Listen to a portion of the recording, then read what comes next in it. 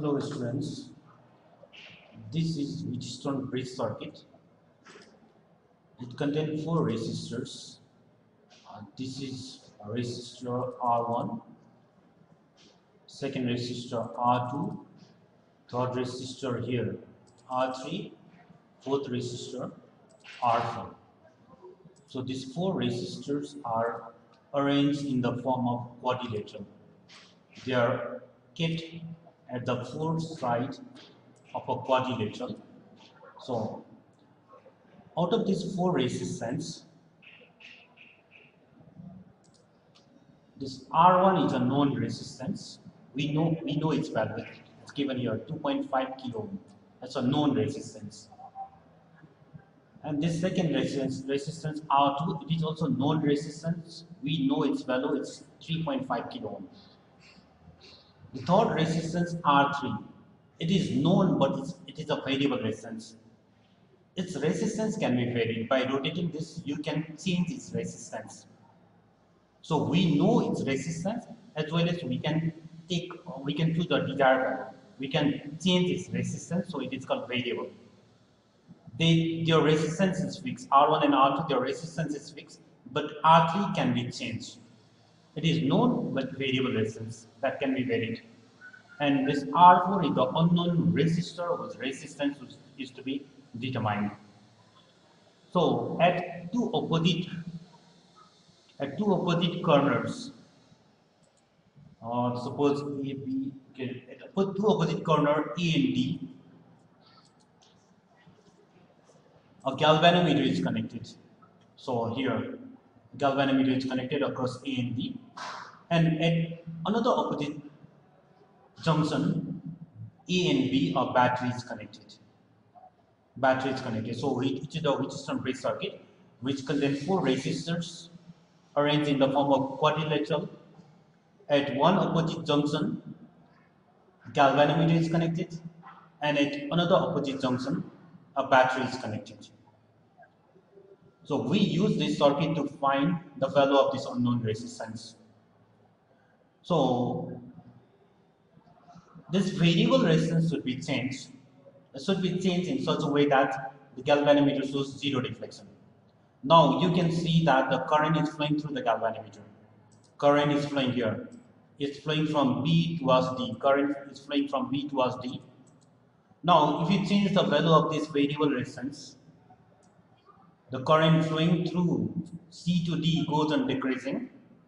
Here, the galvanometer is showing null deflection, zero deflection. It means current is not flowing through this galvanometer. If you further increase the value of variable resistance, galvanometer will deflect in opposite direction. So current flows from D to C. So the variable resistance can be changed.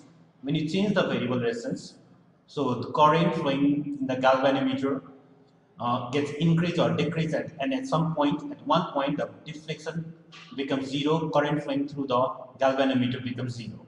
So when you increase the variable resistance, so galvanometer shows some deflection. Current is flowing here. Current is flowing. It's flowing from D towards C.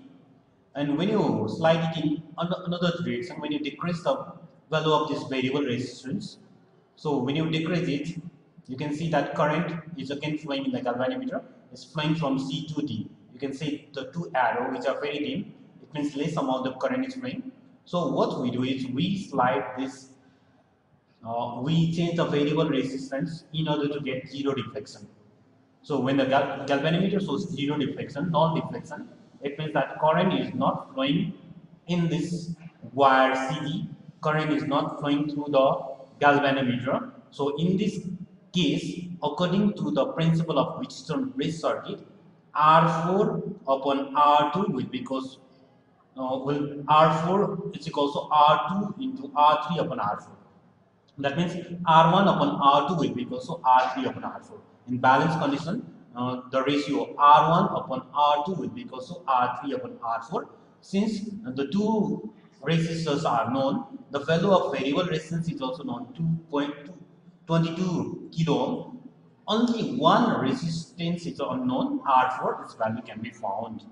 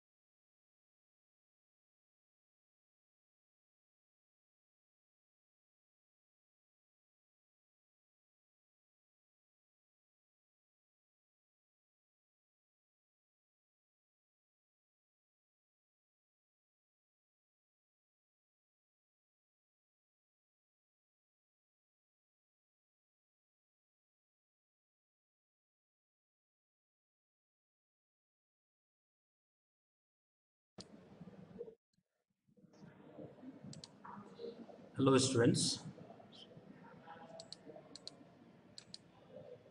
this is a meter bridge. A meter bridge contain all 1 meter long wire. So this is 1 meter long wire. This is 1 meter long wire. The wire is kept parallel to a meter scale. You can see scale over here. The wire is kept parallel to this meter scale, or is kept parallel to this meter scale. And the two ends of the wires are connected to L-shaped metal strips, generally copper. So here also the other end is connected to L-shaped metal strip, and in between them there is another original metal strip. So because of these three strips, two gaps are formed here. This is one gap and this is another gap. So to start the experiment, so in one of the gap we keep resistance box from where the known resistance can be taken out. In another gap, we keep the unknown resistor or a wire whose resistance is to be calculated. So here in the left gap, I'll keep a resistance box. So from here, we can take out some known resistance. And in another gap, I'll keep a wire whose resistance is to be determined. So this is the wire, this resistance is to be determined.